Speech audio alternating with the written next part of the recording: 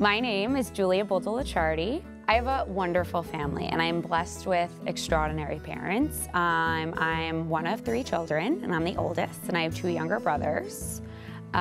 Joey was 1 year younger than me, and I have a 21-year-old brother named Michael. Joey was diagnosed with benign neurologic epilepsy at age 3. It's a common childhood syndrome and was supposed to grow out of it by his teenage years. He only seized once or twice, maybe 3 times a year while falling asleep or waking up.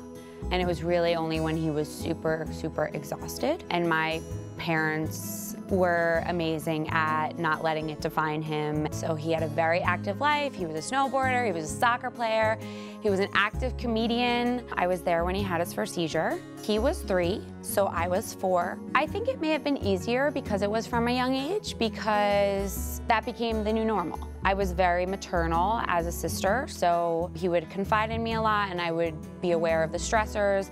I would get nervous when he was at the pool all day, even as a young child. I remember being 5 or 6 saying, like, I need to take care of him, he needs to go home, he needs to sleep. So that was kind of sobering as a young kid. You know, it was a little bit of a serious thing to deal with. We were partners in crime. I was like the little good angel and he was always trying to outwit people, and it was just really a lot of fun being around him. And honestly, if he weren't with me, I would have been way more serious than I already am. And then when he died, I was very lucky because I had just gone to high school. So I was kind of on my own transition path, which I think made it a little easier for me. So the night before, it was just like me and him watching TV. We were kind of joking around, and I did end up going upstairs because I had to go to school earlier than him.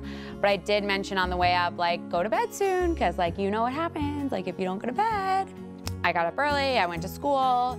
It was like a gorgeous fall day. It was November 4th, and I was in first period, and the vice principal came to get me out of class. I was very involved in school, so I didn't think anything of it. But then I saw my aunt come into school bawling her eyes out, and I said, okay, like, this is gonna be an interesting, what's going on? So we got into the car, and I said, what's going on? Who is it? And she eventually said, Joey. And I said, is he alive?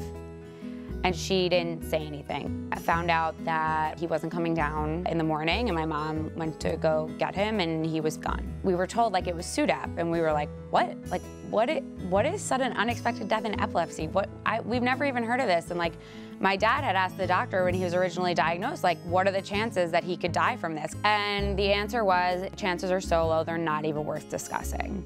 So when SUDEP kind of just, like, came into our lives, we felt blindsided. So it was very difficult. But, you know, the initial was to kind of grieve and deal with that first, and then now, like, the activism has kind of happened. It wasn't really till after I graduated from college that I got involved in the epilepsy programs.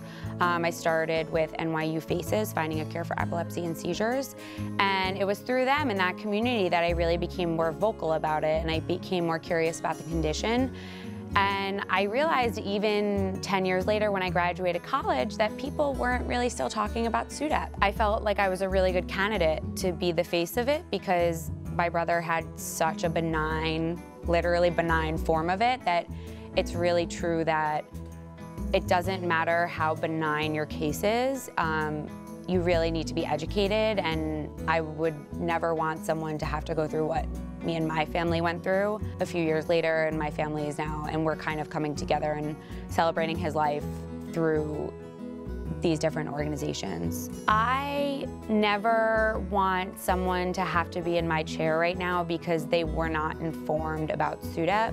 I want them to know that there is no case too small or too big to educate and talk about SUDEP. It's hard to discuss with patients and families, and I totally understand that, but I think it needs to be pushed a little bit more, even if it's uncomfortable, because ultimately the patient should know about his or her condition and should be able to make good decisions based on what could potentially happen. So just for everyone to kind of establish a dialogue that would potentially work towards a cure in some way. My name is Julia Boldolachardi, this is my story, and this is what makes me remarkable.